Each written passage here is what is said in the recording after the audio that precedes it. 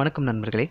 Circuit theory, power system, power electronics, electrical machines, linear integrated circuits, electronic devices, field theory, solid state drives, measurements and instrumentation, power quality, special electrical machines, signals and systems, control systems.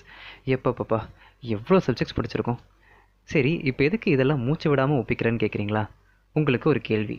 இதில் எந்த சப்ஜெக்ட்லேயாவது நம்ம RLC, resistance, inductance and capacitance, இந்த மூணில் ஏதாச்சும் ஒன்றையாச்சும் பயன்படுத்தாமல் படிச்சிருக்கோமான்னு யோசிச்சு பாருங்கள்.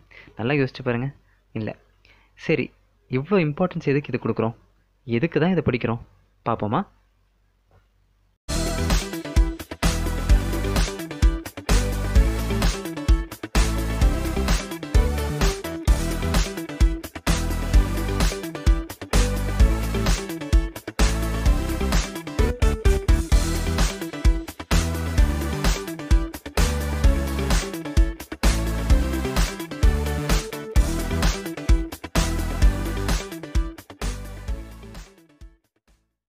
Okay, நம்ம லாஸ்ட் வீடியோவில் வந்து கரண்ட் அண்ட் வோல்டேஜை பற்றி பார்த்தோம் இல்லையா?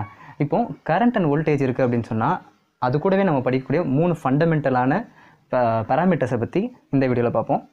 என்னெல்லாம் அப்படின்னு பார்த்தீங்கன்னா R, L and C, resistance, inductance and capacitance. ஓகேவா? இந்த 3 தான் நம்மளோட 3 ஃபண்டமெண்டல் பேராமீட்டர்ஸ்.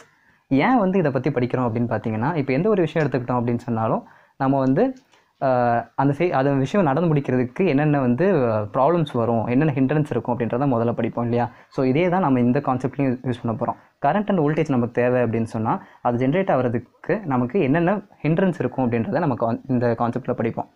என்னென்ன 3 ஹிண்ட்ரன்ஸ் அப்படின்னு சொன்னிங்கன்னா இந்த 3 பேராமீட்டர்ஸ்னால தான் நம்மளுக்கு அந்த ப்ராப்ளம்ஸ் வரும். Resistance, capacitance and inductance. நீங்கள் ரெசிஸ்டன்ஸ்ன்றது உங்களுக்கு யூஸ்வலாகவே தெரிஞ்ச விஷயம் தான். ரெசிஸ்டன்ஸ் அப்படின்னாலே it is the opposition to current ஃப்ளோன்னு சொல்லி படிப்போம் இல்லையா? ஸோ கரண்ட் ஃப்ளோ ஆகிறதுக்கான அப்போசிஷன். ஸோ பேசிக்காக நார்மலாக கேட்டோன்னே தெரிஞ்சிச்சு.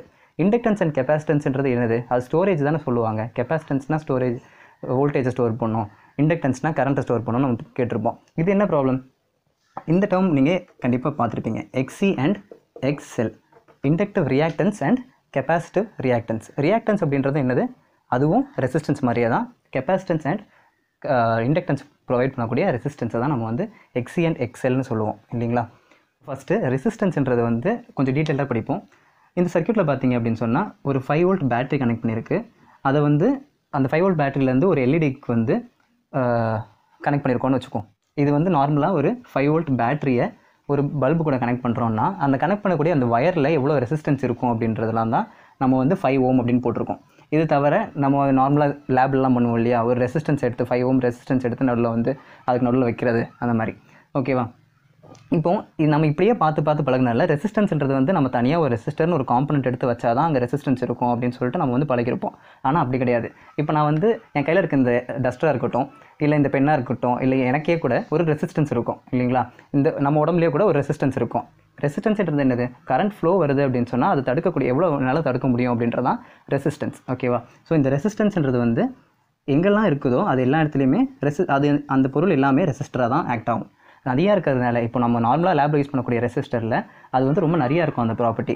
ஓகேவா? அது அதிகமாக வந்து அந்த கரண்ட் அப்போஸ் பண்ணோம். அதனால தான் எவ்வளோ அப்போஸ் பண்ணதோ அதுக்கேற்ற மாதிரி 1 ohm resistance, 5 ohm resistor, 1 kilo ohm resistor அப்படின்னு சொல்லிட்டு நம்ம வந்து அதை பிரித்து வச்சுருக்கோம். ஓகேங்களா? இப்போது இதே சர்க்யூட்டை, இது வந்து நம்ம நார்மலாக யூஸ் பண்ணுற சர்க்யூட்டு, இதே ஏதோ ஒரு எக்ஸாம்பிளோட பார்ப்போமா? இப்போது ஒரு ரெய்னி சீசன் இன்னைக்கு ஒருத்தர், இப்போ நம்ம பெஞ்சமின் ஃப்ராங்க்லின் வச்சுக்கோங்களேன், பட்டு விட்டு இருக்கும்போது ஷாக் அடிச்சிச்சு, அதை வச்சு நான் கண்டுபிடிச்சேன்னு சொன்னார் இல்லையா? அவரே எடுத்துக்குவோம். அவர் வந்து ஒரு கைட் வச்சுருக்காரு, ஒரு மெட்டல் ஸ்ட்ரிங்கோடு அவர் அதை கனெக்ட் பண்ணியிருக்காரு. ஸோ இது வந்து ஒரு சர்க்யூட்டை ஃபார்ம் பண்ணுது. எப்படி? க்ளவுட்லேருந்து உனக்கு வோல்டேஜ் வருது, அதுதான் உன்னோட சார்ஜஸ், அங்கே இருக்கிற சார்ஜஸ் தான் உங்களுக்கு அக்யூமுலேட்டிவ் வருது. இந்த மெட்டல் ஸ்ட்ரிங் வந்து உங்களோட கனெக்டிங் கண்டக்டராக இருக்குது அந்த கைட் மூலியமாக. நான் வந்து கிரவுண்டில் வந்து போய் கனெக்ட் ஆக போகிறேன். ஓகேங்களா? ஸோ க்ளவுடில் இருக்கக்கூடிய நெகட்டிவ் சார்ஜஸ் எல்லாம் நம்ம பெஞ்சமின் மூலியமாக கிரவுண்டில் போய் ஃப்ளோ ஆகுது. ஓகேவா? ஸோ இப்போது இந்த கைட்டில் இருக்கக்கூடிய ரெசிஸ்டன்ஸும் சரி, நம்ம வந்து ஒரு மனுஷனே கூட ரெசிஸ்டராக கூட ஆக்ட் ஆகலாம். ஸோ நம்ம உடம்புல எவ்வளோ ரெசிஸ்டன்ஸ் இருக்குது, அந்த கரண்ட்டை வந்து எவ்வளோ அப்போஸ் பண்ணுதோ அந்த இது தான் நம்ம உடம்போட ரெசிஸ்டன்ஸ்னு சொல்லுவோம். ஓகேவா? ஸோ எந்த ஒரு பொருள்லையுமே ரெசிஸ்டன்ஸ் இருக்குது. இது நீங்கள் வந்து இன்னும் கொஞ்சம் டீட்டெயிலாக பார்க்கணும் அப்படின்னு சொன்னீங்கன்னா நம்மளோட ஒரு ஃபார்முலா இருக்குது. R = ρ × L/A. இது வந்து நார்மலாக ரெசிஸ்டன்ஸோட ஃபார்முலா வந்து இதுதான் பார்த்துருப்போம் இல்லைங்களா? நீங்கள் ஜென்ரலாக வந்து இந்த சர்க்யூட்லாம் போடும்போது என்ன பண்ணியிருப்பீங்க? ஓம்ஸ்லாம் வச்சு எழுதியிருப்பீங்க. R = V/I அப்படின்னு சொல்லிட்டு. இதுக்கும் உள்ள டிஃப்ரென்ஸை நான் அப்புறமா சொல்கிறேன். இப்போ ஒரு மெட்டீரியலுக்கு இருக்கக்கூடிய ரெசிஸ்டன்ஸ் கண்டுபிடிக்கிறோன்னு வச்சுக்கோமா. இப்போ இந்த டஸ்டரை கூட எடுத்துக்கோங்க. இந்த மெட்டீரியலோட ரெசிஸ்டன்ஸ் நான் கண்டுபிடிக்கிறேன் அப்படின்னா, நான் முதல்ல இந்த ஃபார்முலாக்கு எப்படி அரைவ் ஆவேன் அப்படின்னு பார்த்தீங்கன்னா, ஜென்ரலாக எந்த ஃபார்முலா எடுத்தாலும் இப்படி தான் வருவாங்க. ஸோ இப்போ இந்த டஸ்டருக்கான ரெசிஸ்டன்ஸ் நம்ம கண்டுபிடிக்கிறோன்னு வச்சுக்கோமா. எப்படி கண்டுபிடிப்பீங்க அப்படின்னு சொன்னால், எந்த ஒரு இதுக்கும் ஃபார்முலாவும் எப்படி கொண்டு வருவீங்க. இப்போ ரெசிஸ்டன்ஸை நான் கண்டுபிடிக்க போகிறேன் அப்படின்னா, அது எதனாலலாம் சேஞ்ச் ஆகும் அப்படின்னு பார்க்கணும். எதெல்லாம் சேஞ்ச் ஆகும்னா, ஒன்று இந்த டஸ்டரோட லென்த்து, இன்னொன்று ஏரியா. இந்த 2 விஷயமும் மாறினா நம்மளோட ரெசிஸ்டன்ஸும் மாறும். ஸோ இந்த ரெசிஸ்டன்ஸ்ன்றது எந்த ஒரு மெட்டீரியலோட ரெசிஸ்டன்ஸாக இருந்தாலும் லென்த் அண்ட் ஏரியாவை பொறுத்து தான் மாறும். இப்போது லென்த்து வந்து மேலே இருக்குது, ஏரியா வந்து கீழே இருக்குது. இது எதை பொறுத்து வரும்? அது வந்து டைரக்ட்லி ப்ரொபோஷனலாக இல்லை இன்டைரக்ட்லி ப்ரொபோஷனலான்றதை பொறுத்து வரும். இப்போ இந்த ஒரு டஸ்ட்டை எடுத்துக்கிறோன்னு வச்சுக்கோங்களேன். இது வந்து ரெசிஸ்டன்ஸ்ன்றது எப்போ வரும் அப்படின்னு பார்த்தீங்கன்னா, இதோட கரண்ட் ஃப்ளோவை தான் அப்போஸ் பண்ண போகுதுன்னு வச்சுக்கோம். கரண்ட் வந்து இப்போ ஃப்ளோ ஆகிட்டு இருக்கு. ஓகேவா, நிறைய கரண்ட் ஃப்ளோன்றது நிறைய சார்ஜஸ் வந்துட்டு இருக்கு. ஸோ அதிகமான சார்ஜர் வந்து இங்கே போயிட்டு இருக்கும்போது நான் ஏரியா வந்து ரொம்ப அதிகப்படுத்த என்ன ஆகும்? ரெசிஸ்டன்ஸ் அப்போசிஷன், அந்த சார்ஜஸ் போகிறதுக்கான அப்போசிஷன், அதை வந்து எதிர்ப்பு வந்து கம்மியாக இருக்கும். ரொம்ப அதிகமான ஸ்பேஸ் இருக்கிறதுனால கம்மியாகும். இப்போ நீங்கள் வந்து ஒரு காரிடாரில் ஓடிட்டுருக்கீங்க. உங்கள் ஸ்கூல் டேஸ் ஞாபகம் வச்சுக்கோங்க. பெல் அடித்தோன்னு நம்ம என்ன பண்ணுவோம்? குடுன்னு ஓடுவோம் இல்லைங்களா?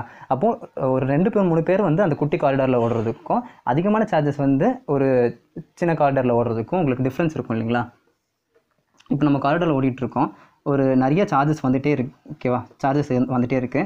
இவ்வளோண்டு ஒரு ஏரியா வந்து இவ்வளோ இருக்கக்கூடிய காரிடாரில் ஓடுறது போது உங்களுக்கு வந்து ஈஸியாக இருக்கும். இதே உன்னோட காரிடார் இவ்வளோ தான் இருக்குது அப்படின்னு சொன்னால் நீங்கள் வந்து ரொம்ப அடிச்சுக்கிட்டு நடக்கணும். ஸோ இதுதான் இந்த கான்செப்ட் தான் ரெசிஸ்டன்ஸும். சார்ஜஸ் வந்து ரொம்ப சின்ன ஏரியா இருக்கக்கூடிய இடத்துல போகும்போது அதிகமான ரெசிஸ்டன்ஸ் இருக்கும். ரொம்ப பெரிய ஏரியா இருக்கும்போது கம்மியான ரெசிஸ்டன்ஸ், அப்படியே ஆப்போசிட்டாக இருக்கும். அதனால தான் ரெசிஸ்டன்ஸ் வந்து இன்வெர்ஸ்லி ப்ரொபோஷனல் டு ஏரியாவாக இருக்குது. ஏரியா ஜாஸ்தியாக இருந்துச்சுன்னா ரெசிஸ்டன்ஸ் கம்மியாக இருக்கும். இதே மாதிரி இன்னொரு கான்செப்ட் லென்த்து வந்து ரொம்ப அதிகமாக இருக்குது அப்படின்னு சொன்னால், இப்போ ஒரு சார்ஜ் இருக்குதுன்னு வச்சுக்கோங்களேன். இது ஃபுல்லாகவுமே என்ன இருக்கும்? நிறைய ஆட்டம்ஸ் இருக்கும், அதில் நிறைய எலக்ட்ரான்ஸ் இருக்கும் இல்லைங்களா? இந்த கரண்ட் ஃப்ளோன்றது என்னது?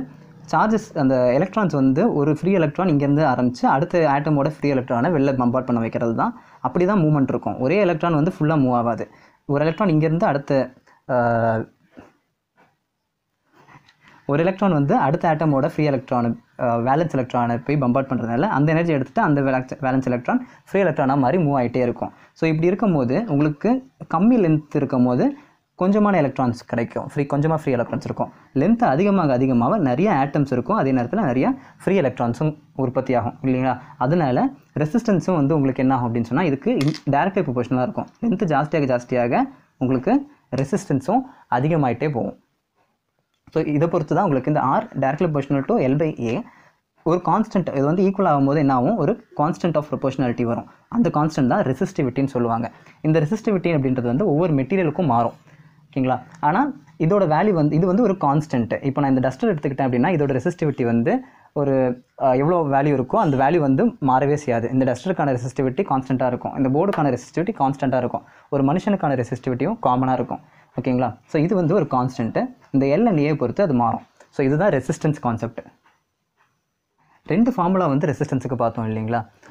இந்த ஃபார்முலா வந்து ஏன் வந்து இப்போ சர்க்யூட் யூஸ் பண்ணுறோம் அப்படின்னு சொன்னால் நம்ம ஓம்ஸ் லாலேருந்து டெரைவ் பண்ண இந்த ரெசிஸ்டன்ஸ் ஃபார்முலா தான் யூஸ் பண்ணுவோம். இதுவே ஒரு மெட்டீரியலோட ரெசிஸ்டன்ஸ் எடுக்கிறோம் அப்படின்னு சொன்னால் இதுதான் எடுப்போம். இப்படி எதுக்கு 2 ரெசிஸ்டன்ஸ் ஃபார்முலா வருது, எந்த இடத்துல எந்த ஃபார்முலா யூஸ் பண்ணணுன்றதை நம்ம இன்னொரு வீடியோவில் கொஞ்சம் ஃபர்தராக டீட்டெயிலாக பார்ப்போம். நெக்ஸ்ட்டு வந்து கெப்பாசிட்டன்ஸ் பற்றி பார்ப்போம். ரெசிஸ்டன்ஸ்ன்றது வந்து எப்படி அப்போஸ் பண்ணுறது மாதிரியோ, கெப்பாசிட்டன்ஸ் அப்படின்றது வந்து சார்ஜஸை ஸ்டோர் பண்ணக்கூடிய ஒரு ப்ராப்பர்ட்டி. எந்த ஒரு மெட்டீரியலுக்குமே சார்ஜை வந்து ஸ்டோர் பண்ண முடிஞ்சது அப்படின்னு சொன்னால் அதுக்கு வந்து கெப்பாசிட்டிவ் எஃபெக்ட் இருக்குது. அந்த மெட்டீரியல் வந்து ஒரு கெப்பாசிட்டராக ஆக்ட் ஆகுது அப்படின்னு சொல்லிட்டு நம்ம சொல்லலாம். ஓகேவா? இப்போ வந்து நார்மலாக ஒரு சர்க்யூட் இருக்குது. ஒரு 5 வோல்ட் பேட்டரி வந்து நான் ஒரு கெப்பாசிட்டரில் கனெக்ட் பண்ணியிருக்கேன் அப்படின்னு சொல்கிறோன்னு வச்சுக்கோங்களேன். இந்த 5 வோல்ட் பேட்டரியில் இருக்கக்கூடிய பாசிட்டிவ் டெர்மினலில் வந்து கெப்பாசிட்டர்ன்றது வந்து நார்மலாக என்னென்னு பார்த்து வச்சுக்கிறீங்க அப்படின்னா 2 பிளேட் இருக்குதுன்னு வச்சுக்கோங்க. 2 மெட்டல் பிளேட்ஸ் இருக்குது. ஓகேவா? அந்த 2 மெட்டல் பிளேட்டுக்கு நடுவில் நான் வந்து ஏதோ ஒரு பொருளை வச்சு இன்சுலேட் பண்ணியிருக்கேன் அப்படின்னா இந்த மெட்டல் பிளேட்டுக்கும் இன்னொரு மெட்டல் பிளேட்டுக்கும் நடுவில் வந்து எந்த ஒரு எலக்ட்ரிக்கல் கான்டாக்டும் இல்லாமல் நான் வந்து அதை தனியாக பிரித்து வச்சுருக்கேன் அப்படின்ட்டு வச்சுக்கோம். இன்சுலேட்டர்ன்றது வந்து சார்ஜஸை வந்து ஃப்ளோ பண்ண விடாத, கரண்ட்டை வந்து பாஸ் பண்ண விடாத ஒரு மெட்டீரியல் இன்சுலேட்டர்னு சொல்லுவோம் இல்லையா? அது ஏராக இருக்கலாம், பேப்பராக இருக்கலாம், மைக்காவாக இருக்கலாம், எதுவாக வேணால் இருக்கலாம், ஆயில் கூட இருக்கலாம். கெப்பாசிட்டரில் இந்த மெட்டீரியல்ஸ்லாம் தான் வைப்பாங்க. இப்போ இதே கெப்பாசிட்டன்ஸ் வந்து ரியல் டைமில் எங்கே பார்ப்போம் அப்படின்ட்டு வச்சு ஒரு 2-3 எக்ஸாம்பிள் சொல்கிறேன். ஒன்றும் கிடையாது. இப்போ வந்து நம்ம ஜென்ரலாக வந்து ஒரு லைவ் ஒயர் இருக்குதுன்னு வச்சுக்கோங்க. ஸ்ட்ரீட்ஸில் வந்து லைவ் ஒயர்லாம் போகுது இல்லைங்களா? அந்த போலில் இருக்கக்கூடிய லைவ் ஒயரில் நம்ம வந்து 2 கண்டக்டர் இருக்குதுன்னு வச்சுக்கோம். ஓகேவா? அந்த 2 கண்டக்டருக்கும் நடுவில் வந்து ஏர் தான் வந்து இன்சுலேட்டராக இருக்க போது. இது வந்து ஒரு மெட்டல் பிளேட்டு, இதில் சார்ஜஸ் இருக்கும், இதுலேயும் சார்ஜஸ் இருக்கும். ஓகேவா? இப்போ ஒரு இதில் வந்து பாசிட்டிவ் சார்ஜஸ் அக்யூமுலேட் ஆகுது அப்படின்னு சொன்னால் அதுக்கு பேரலாக இருக்கக்கூடிய பிளேட்டில் வந்து என்ன ஆகும்னா நெகட்டிவ் சார்ஜஸ் வந்து அக்யூமுலேட் ஆகும் இல்லைங்களா? அப்போ இதுவே வந்து ஒரு கெப்பாசிட்டர் ஆக்ட் ஆகும். இது தவிர ஜென்ரலாக இன்னொரு ரியல் டைம் எக்ஸாம்பிள் பார்த்தீங்க அப்படின்னா, இப்போ நார்மலாக வந்து சின்ன வயசில் விளையாடிருப்போம். அந்த சீப் எடுத்து வச்சுக்கிட்டு தலையில் எண்ணெயை தேய்ச்சிட்டு நல்லா ஸ்பீடாக ரப் பண்ணிவிட்டு நம்ம அதை வந்து பேப்பர்லாம் வச்சோம் அப்படின்னு சொன்னால் அது வந்து என்ன பண்ணும், அந்த சீப்பு வந்து பேப்பரை வந்து அட்ராக்ட் பண்ணி இருக்கும் இல்லையா? ஸோ இதுவும் கூட ஒரு கெப்பாசிட்டிவ் எஃபெக்ட்னால தான். ஓகேவா? இப்போ ஒரு சீப் இருக்குன்னு வச்சுக்குவோம். அதில் வந்து நம்ம வந்து ஆயிலை வச்சு நம்ம தலையில் வந்து இது பண்ணும் போதோ, இல்லை ஒரு சில்க் கிளாத் மேலே வச்சு நம்ம அதை வேகமாக ரப் பண்ணும் போதோ அந்த ஃப்ரிக்ஷன்னால என்ன ஆகும் அப்படின்னு சொன்னிங்கன்னா இங்கே வந்து நிறைய பாசிட்டிவ் சார்ஜஸ் வந்து அக்யூமுலேட் ஆக ஆரம்பிக்கும். ஓகேங்களா? நம்ம கொடுக்கக்கூடிய அந்த எனர்ஜி ஃப்ரிக்ஷனல் எனர்ஜினால இங்கே என்ன ஆகும் அப்படின்னு சொன்னால் பாசிட்டிவ் சார்ஜஸ் வந்து இங்கே அக்யூமுலேட் ஆக ஆரம்பிக்கும். கொரோனா டிஸ்சார்ஜ் படிச்சிருப்பீங்க, பாயிண்டான அந்த ஆக்ஷன் ஆஃப் பாயிண்ட்ஸ்னு சொல்லிட்டு ரொம்ப பாயிண்டிங் எஜஸில் வந்து அதிகமான சார்ஜஸ் வந்து அக்யூமுலேட் ஆகி நிற்கும். ஒன்ஸ் நம்ம இங்கே வந்து ஒரு பேப்பர் எடுத்து வைக்கிறோம், பிட்ஸ் ஆஃப் பேப்பர் வச்சு நம்ம வைக்கிறோம் அப்படின்னு சொன்னால் இங்கே இருக்கக்கூடிய நெகட்டிவ் சார்ஜஸை வந்து அது இழுக்கும். அப்படி அட்ராக்ட் ஆகிறதுனால தான் இந்த நெகட்டிவ் சார்ஜஸும் பாசிட்டிவ் சார்ஜஸும் அட்ராக்ஷனால தான் நமக்கு வந்து அது வந்து அட்டாச் ஆகுது. ஸோ இதுவும் வந்து ஒரு கெப்பாசிட்டிவ் எஃபெக்ட் தான். ஓகேங்களா? நெக்ஸ்ட் இப்போ சார்ஜ் ஸ்டோரேஜை பொறுத்து கெப்பாசிட்டன்ஸ் அப்படின்னா என்னென்னு பார்ப்போம். ஒன்றும் கிடையாது. இப்போ நம்ம இந்த ஃபார்மில் பார்த்துருப்போம், C = Q/V அப்படின்ட்டு. சார்ஜ் பர் வோல்டேஜ், அதாவது எவ்வளோ சார்ஜ் ஸ்டோர் ஆகுது, charge stored per unit voltage. ஓகேவா? இப்போ எவ்வளோ வோல்டேஜ் கொடுத்தோம் அப்படின்னு சொன்னால் எவ்வளோ சார்ஜ் வந்து ஸ்டோர் ஆகுது. இப்போ நம்ம சொன்னோம் இல்லையா, ஒரு 2 பேரல் பிளேட்டு நடுவில் வந்து டீன்ற ஒரு டிஸ்டன்ஸ் இந்த ரெண்டுத்தையும் பிரிக்கிற அளவுக்கு டீன்ற டிஸ்டன்ஸில் ஒரு ஏரோ இல்லை எனி கைண்ட் ஆஃப் இன்சுலேட்டரோ நம்ம வச்சுருக்கோம். ஸோ இந்த 2 பேரல் பிளேட்டுக்கு நடுவில் வந்து இருக்கக்கூடிய சார்ஜ் ஸ்டோரேஜை நம்ம பார்க்க போகிறோம். அதுதான் கெப்பாசிட்டர். எப்படி வரும், நம்ம ஒரு டெர்மினலில் கனெக்ட் பண்ணுறோன்னு வச்சுக்கோங்க. ஒரு வோல்டேஜ் சோர்ஸோட ஒரு பேட்டரியோட பாசிட்டிவ் டெர்மினலில் ஒரு பிளேட்டுக்கும் நெகட்டிவ் டெர்மினலில் இன்னொரு பிளேட்டும் கனெக்ட் பண்ணுறோன்னா அங்கே என்ன ஆகும், ஒரு பிளேட்டு ஃபுல்லாக பாசிட்டிவ் சார்ஜஸ் அக்யூமுலேட் ஆகும், இன்னொரு பிளேட்டு ஃபுல்லாக நெகட்டிவ் சார்ஜஸ் வந்து அக்யூமுலேட் ஆகும். ஓகேங்களா? இது வந்து இந்த கான்செப்ட் எப்படின்னா, பாசிட்டிவ் பிளேட்டில் வந்து பாசிட்டிவ் சார்ஜஸ் மட்டும்தான் இருக்கும், நெகட்டிவ் பிளேட்டில் வந்து நெகட்டிவ் சார்ஜஸ் மட்டும்தான் இருக்கும்னு கிடையாது. பாசிட்டிவ் சார்ஜஸ் கூடவே கொஞ்சம் கம்மியான மைனாரிட்டி சார்ஜஸ்னு நெகட்டிவும் இருக்கும். நெகட்டிவ் வந்து கம்மியாக இருக்குன்னா மைனாரிட்டி சார்ஜஸ் அப்படின்னு சொல்லுவோம். மைனாரிட்டி சார்ஜஸ் வந்து இருக்க தான் செய்யும், ரெண்டுமே இருக்கும். பட் பாசிட்டிவ் வந்து ரொம்ப அதிகமாக இருக்கும். பாசிட்டிவ் டெர்மினல் கனெக்ட் ஆகிருக்கிறதுனால இங்கே நெகட்டிவ் இருக்கிறதுனால நெகட்டிவ் டெர்மினலில் இது இருக்கும். இந்த இதை பற்றி இன்னும் கொஞ்சம் டீட்டெயில்டாக இந்த கான்செப்டை நம்ம வேறு ஒரு வீடியோவில் பார்க்கலாம். இந்த இதில் பார்த்தீங்கன்னா நமக்கு பர் யூனிட் வோல்டேஜுக்கு நம்ம இங்கே ஒரு 1 வோல்ட் நான் கொடுக்குறேன் அப்படின்னு சொன்னால் எவ்வளோ சார்ஜஸ் வந்து உங்களுக்கு வந்து அக்யூமுலேட் ஆகுது, இந்த பிளேட்டில் வந்து எவ்வளோ சார்ஜஸ் வந்து அக்யூமுலேட் ஆகுது, இதை தான் வந்து என்ன சொல்கிறோம் அப்படின்னு சொன்னால் கெப்பாசிட்டன்ஸ் சொல்லுவோம். நான் எனக்கு இந்த 1 வோல்டேஜுக்கு வந்து எனக்கு 5 units of coulomb 5 coulomb of charges வந்து எனக்கு இங்கே சேருது அப்படின்னு சொன்னால் எனக்கு கெப்பாசிட்டன்ஸ் என்ன அப்படின்னு பார்த்தீங்கன்னா 5 ஃபாரட். ஓகேவா? இது எனக்கு 2 வோல்ட்ஸ் நான் வந்து அந்த வோல்டேஜை வந்து இன்க்ரீஸ் பண்ணுறேன். 1 வோல்ட்லேருந்து 2 வோல்ட் பண்ணும்போது எனக்கு 10 கூலம்ஸ் வருது அப்படின்னு சொன்னால் இதோடது என்னது, இப்போது 10 கூலும் பர் 2 வோல்டேஜ் அப்படின்னா இது வந்து 5 ஃபாரட்ஸ். இதுதான் என்னோட கெப்பாசிட்டன்ஸ். இப்படி தான் வந்து ஒரு மெட்டீரியலோட கெப்பாசிட்டன்ஸ் எவ்வளோ அப்படின்றத பார்ப்போம், அதோட சார்ஜ் ஸ்டோரேஜை பொறுத்து. ஸோ எவ்வளோ வோல்டேஜ் கொடுத்தா எவ்வளோ சார்ஜஸ் வந்து அக்யூமுலேட் ஆகுது. அண்ட் இந்த பேரல் பிளேட்டு, இந்த பாசிட்டிவ் பிளேட்டில் எவ்வளோ சார்ஜஸ் இருக்கோ சேம் அமௌண்ட் ஆஃப் சார்ஜஸ் தான் உங்களுக்கு நெகட்டிவ்லையும் இருக்கும். அதனால இந்த ஜென்ரலாக சார்ஜஸ் அமௌண்ட் ஆஃப் சார்ஜஸ் ஸ்டோர்டுன்னு சொல்கிறோமே தவிர நெகட்டிவாக பாசிட்டிவான சார்ஜோட சைனை பொறுத்து, அது வந்து பொலாரிட்டியை பொறுத்து நமக்கு இது வந்து டிசைட் பண்ண மாட்டாங்க. இது அதுக்கு டிபெண்ட்டாக கிடையாது. இப்போ நான் ஸ்டார்டிங்கில் சொன்னேன் இல்லையா, கெப்பாசிட்டன்ஸ்ன்றது வந்து ஒரு விதமான ரெசிஸ்டன்ஸ் அப்போசிஷனை வந்து கொடுக்கும் அப்படின்னு சொல்லிட்டு.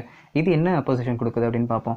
நமக்கு ஃபண்டமெண்டலாக என்னென்ன இருக்கணும், உங்களுக்கு ஒன்று வோல்டேஜ் இருக்கணும், இன்னொன்று கரண்ட் இருக்கணும் இல்லையா. ஸோ கெப்பாசிட்டன்ஸ் வந்து எதை பண்ணோம் அப்படின்னு சொன்னால் வோல்டேஜ் மூலியமாக உங்களுக்கு கெப்பாசிட்டன்ஸ் வந்து எப்படி சார்ஜ் ஸ்டோர் பண்ணோம் அப்படின்னு சொன்னால் வோல்டேஜ் இந்த ஃபார்ம் ஆஃப் வோல்டேஜ். ஓகேவா?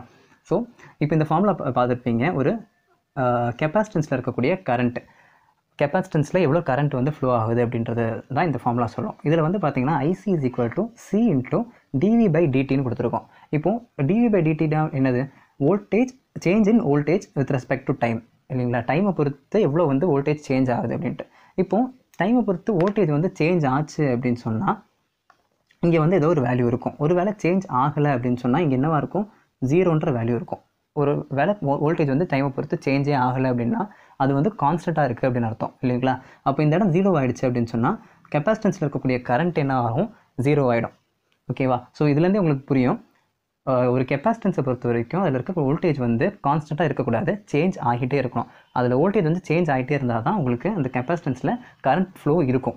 ஓகேங்களா. ஸோ இந்த மாதிரியான ஒரு அப்போசிஷனை தான் வந்து அந்த கெப்பாசிட்டன்ஸ்ன்றது நம்ம கரண்ட் ஃப்ளோக்கு கொடுக்குது. ஸோ இந்த கான்செப்டை ஒரு எக்ஸாம்பிளோட நம்ம சொல்லலாம். இல்லை ரியல் டைமில் அது எப்படி நடக்குது, இந்த சேஞ்ச் இன் வோல்டேஜ் வந்து எப்படி வந்து கரண்ட் அஃபெக்ட் பண்ணுது அப்படின்றத பார்ப்போம். இப்போது ஒரு கெப்பாசிட்டன்ஸ் இருக்குதுன்னு வச்சுக்கோங்க. ஒரு கெப்பாசிட்டன்ஸ் வந்து நான் வந்து ஒரு பேட்டரியோட கனெக்ட் பண்ணியிருக்கோன்னு வச்சுக்கோம். ஓகேவா. ஒரு பேட்டரியோட இந்த கெப்பாசிட்டன்ஸை கனெக்ட் பண்ணியிருக்கேன். 5 வோல்ட் பேட்டரின்னு வச்சுக்கோம். இந்த இது வந்து இப்போது சுத்தமாக சார்ஜே ஆகாமல் இருக்குது. இந்த கெப்பாசிட்டன்ஸ் வந்து சுத்தமாக சார்ஜ் ஆகாமல் ஸ்டோர் பண்ணி எந்த சார்ஜுமே ஸ்டோர் பண்ணாமல் இருக்குதுன்னு வச்சுக்கோம். ஸோ இந்த 5 வோல்ட் பேட்டரின்றதில் வந்து சார்ஜஸ்லாம் அக்யூமுலேட் ஆக இதில் வந்து சார்ஜஸ் வந்து கொஞ்சம் கொஞ்சமாக ஸ்டோர் ஆகிட்டே இருக்கும். ஸோ இந்த இதில் இருக்கக்கூடிய வோல்டேஜ் வந்து என்ன ஆகும் அப்படின்னு சொன்னால் 0லேருந்து கொஞ்சம் கொஞ்சமாக ஏறிட்டே போகும். ஓகேவா.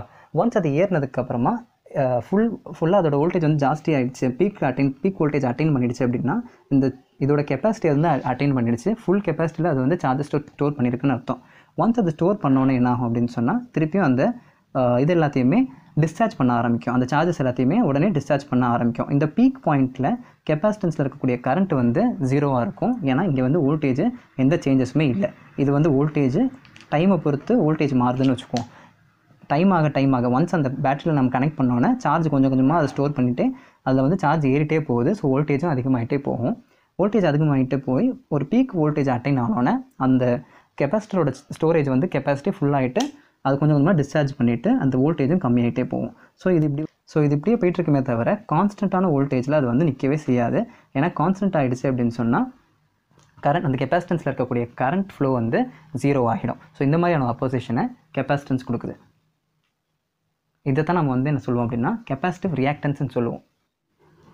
நெக்ஸ்ட்டு வந்து சார்ஜ் ஸ்டோரேஜை பொறுத்து இண்டக்டன்ஸ்ன்றது அதோட இண்டக்டன்ஸ்னால் என்ன, அதோட அந்த இண்டக்டிவ் ரியாக்டன்ஸ் என்னன்றதை பார்ப்போம்.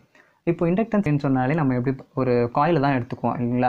ஸோ எந்த ஒரு இது வந்து நம்ம காயில் மாதிரி சுருட்டிட்டு அதில் வந்து கரண்ட் ஃப்ளோ இருந்துச்சுனாலும் அங்கே வந்து ஒரு இண்டக்டன்ஸ் வந்து உருவாகும். ஓகே. இந்த இண்டக்டன்ஸ்ன்றது வந்து எதை பொறுத்து வருது அப்படின்னு சொன்னால் மேக்னெட்டிக் எனர்ஜி வந்து ஸ்டோர் பண்ணும். ஓகேங்களா. எப்படி வந்து ஒரு கெப்பாசிட்டர் வந்து எலக்ட்ரிக்கல் எனர்ஜி ஸ்டோர் பண்ணுதோ இது வந்து மேக்னெட்டிக் எனர்ஜியை வந்து இந்த ஃபார்ம் ஆஃப் கரண்ட்டாக வந்து ஸ்டோர் பண்ணும். இப்போ நான் இங்கே வந்து ஒரு காயிலை வந்து எடுத்துகிட்டு அதில் வந்து ஐன்ற கரண்ட்டு வந்து இது வழியாக ஃப்ளோ ஆகுது.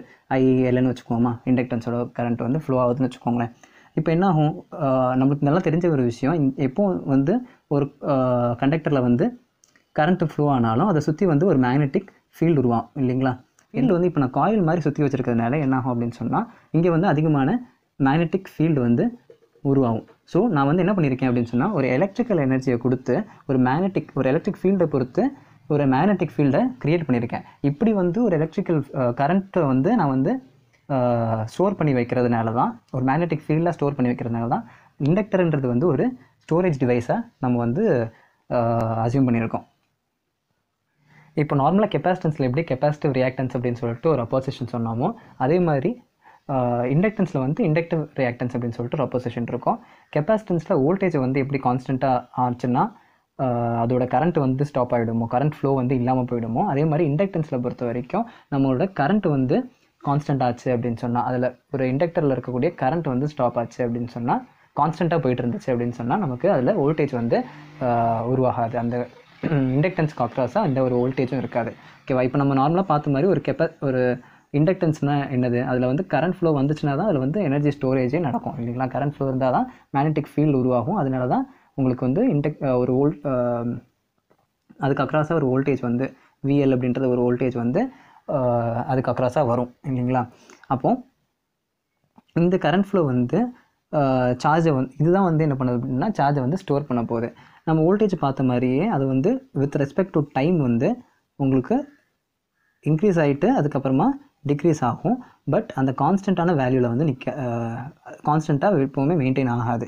ஒன்ஸ் அது கான்ஸ்டண்ட்டாக இருந்துச்சு, கரண்ட் வந்து டைமை பொறுத்து சேமான கரண்ட் வந்துட்டு இருந்தது அப்படின்னு சொன்னால் உங்களோட வோல்டேஜ் வந்து என்ன ஆகும், இங்கே வந்து 0 ஆகிடும். அப்போ வோல்டேஜ் அக்ராஸ் த இண்டக்டர் வந்து 0 ஆகிடும். ஸோ இந்த இண்டக்டர் கான்செப்டை தான் நம்ம வந்து மோட்டாரில், ஜென்ரேட்டர்ஸில், ரிலேலெல்லாம் வந்து யூஸ் பண்ணக்கூடியது. ஒரு காயிலில் வந்து கரண்ட் ஃப்ளோ இருந்துச்சு அப்படின்னு சொன்னால் அதை சுற்றி மேக்னெட்டிக் ஃபீல்டு வந்து உருவாகும். இந்த மேக்னெட்டிக் இதை வந்து நம்ம வந்து இந்த ரிலேலெல்லாம் யூஸ் பண்ணிக்கிறோம் இல்லைங்களா.